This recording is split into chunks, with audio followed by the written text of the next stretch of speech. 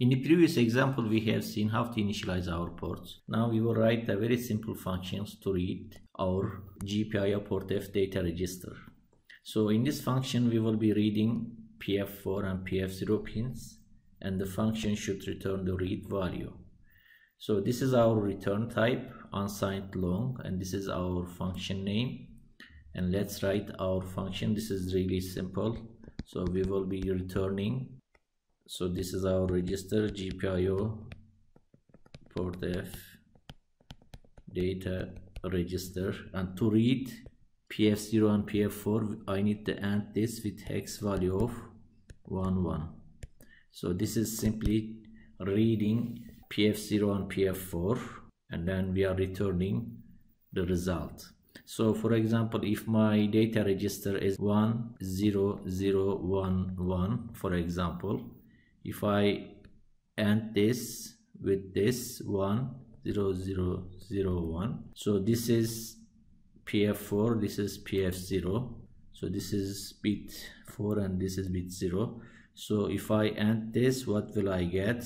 1 and 1 is 1, and then I will get 3 0 and then another 1. So I will be returning this value, but basically I will be reading 1 and 1 from bit positions 0 and 4. So now let's look at this simple example to write a port.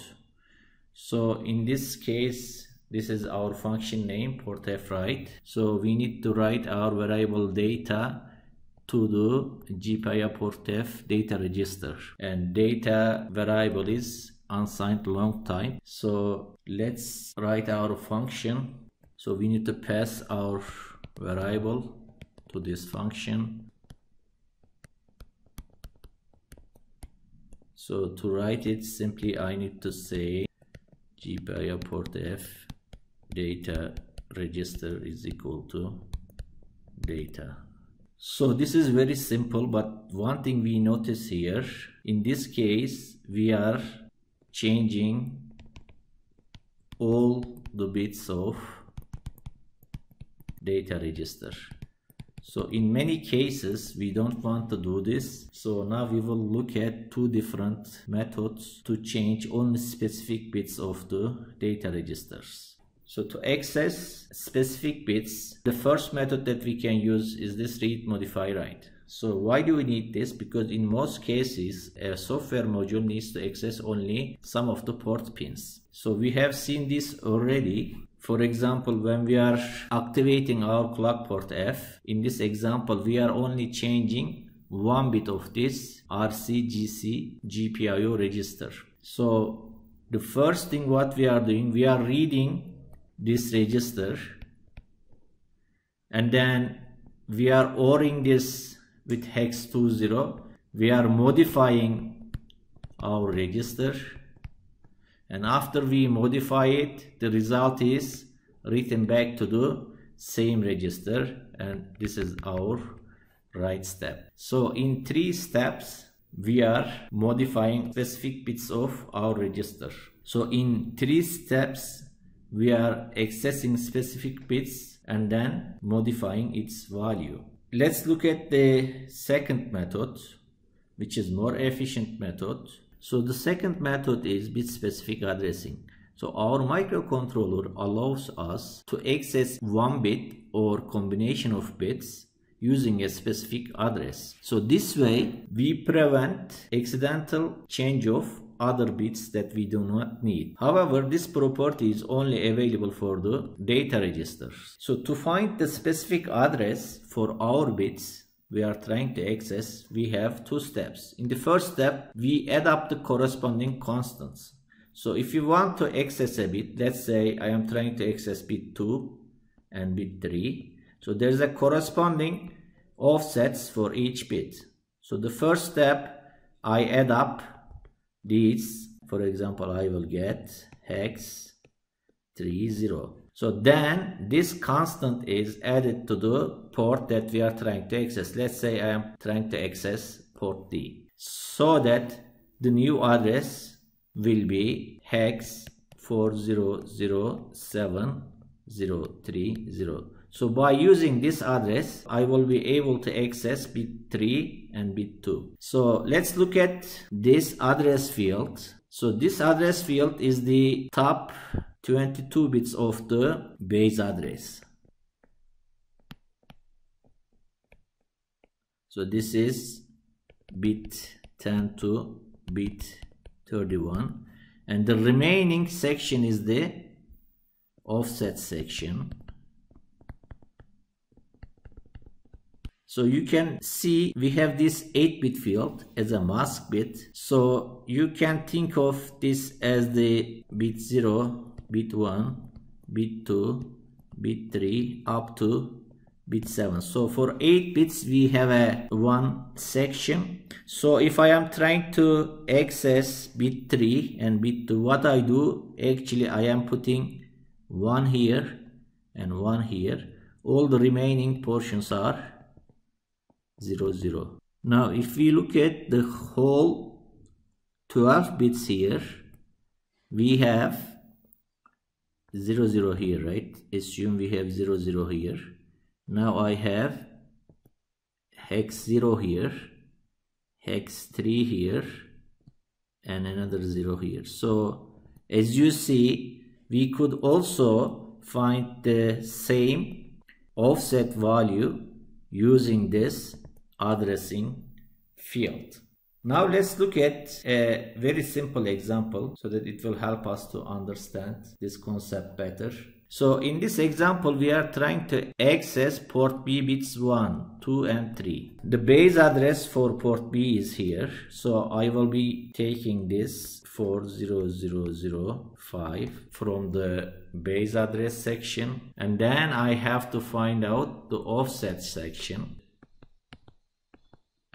This is my mask field, so I will be putting 1 here because this is bit 0, bit 1, bit 2, bit 3, another 1 here and another 1 here. The remaining fields are 0. Now as you see what I got, the first 4 bits is 8 and the remaining 4 bits, so this is 3 and remaining 2 is 0, but there will be another 0, 0 here and 0. So the new address will be 40005038.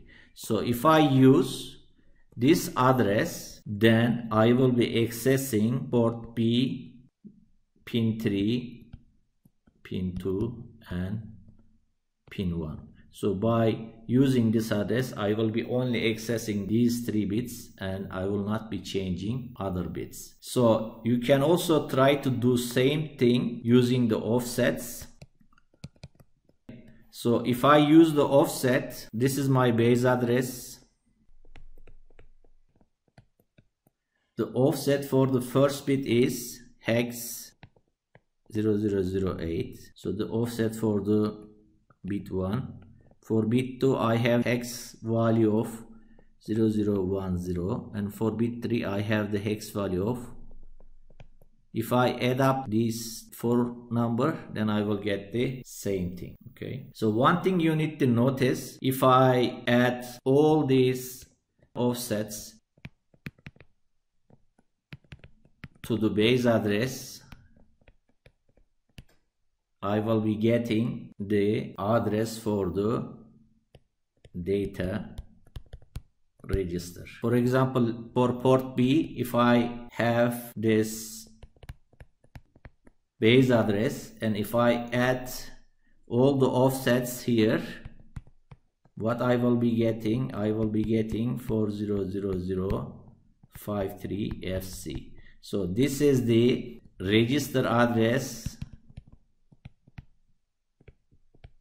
for port B data register. So in this case I will be able to access all these 8 bits.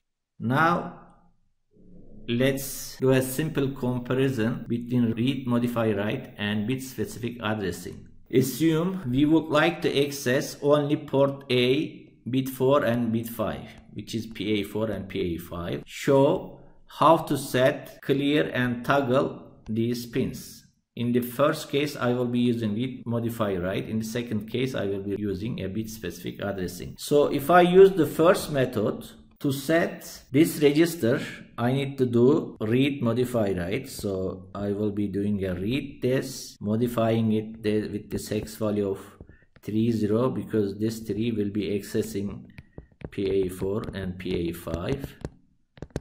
And then after the modifying it, we will be writing it back to do here. So if I do the same thing using the bit specific addressing, I need to first find out the address. So this is my base address. Then I need to add the offset for the PA5.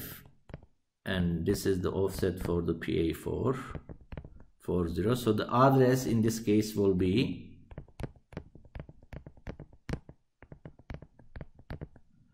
so I will be using this address, right?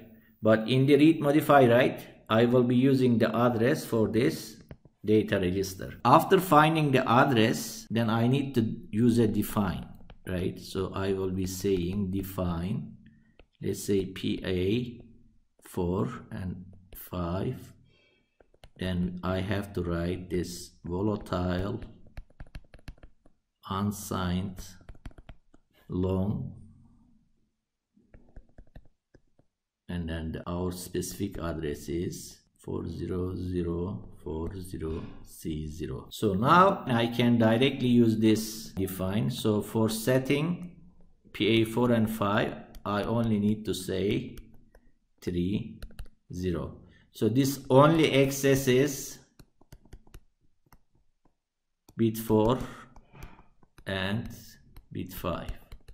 And we are not modifying other bits. So for the clear operation in the Readmodifywrite, I will be using this and then complement operation. Again, in this case, I am reading all of these bits, but in the bit specific addressing, all I need to write is PA45 is equal to hex 0. Although I am writing 8 bits, it will be only changing bit 4 and bit 5 because I am using this specific address. So for toggling in Readmodifywrite, I have to use this XOR and hex 30. In the bit specific addressing, I will be using this PA45, but in this case again I have to use the same XOR operator, and then I have to XOR it with the hex 30.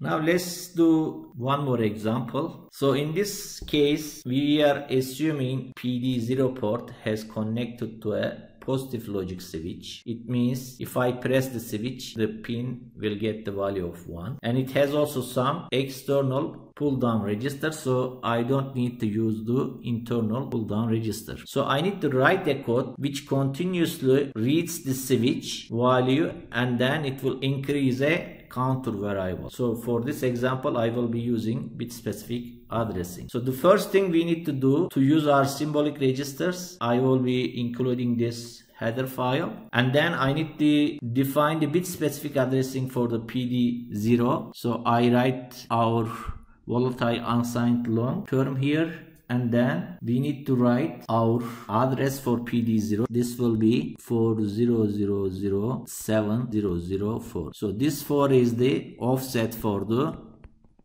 bit 0. So now after we define this, we need to use a counter variable. So I will define a count variable. I will say CNT is equal to 0, and then I have to initialize this PD0. So for this I will be using my system control clock enable register RC GC GPIO register, and I have to enable port D. So for this I can shift my 1 3 times to the left. So this will be activating my clock. Of course I need to wait until the port is ready. So I will say while system control peripheral ready GPIO register, and I have to read bit position 3. So for that I will be ending this with hex 08, and I will say as long as this is 0, I will wait. So once port D is 1, then I will get a non-zero value. If bit 3 is 1, this will be a non-zero. So I will be exiting the while loop. Then I can enable my port. Now let's define the direction for the GPIO port D direction register, and I will set it to 00 because my switch is an input. And then I need to enable PD0 digitally. Digital enable register, and I will be using hex 01. So this will enable PD0. Now I need to continuously read my switch PD0. So I will say while 1. I can say if PD0 equal hex 01, then I can increase my counter. Then I will close my while loop. So this will continuously read my switch, and whenever it is 1, it will increase my counter. Note that instead of using this if statement, I can directly say in this case count equal to count plus PD0.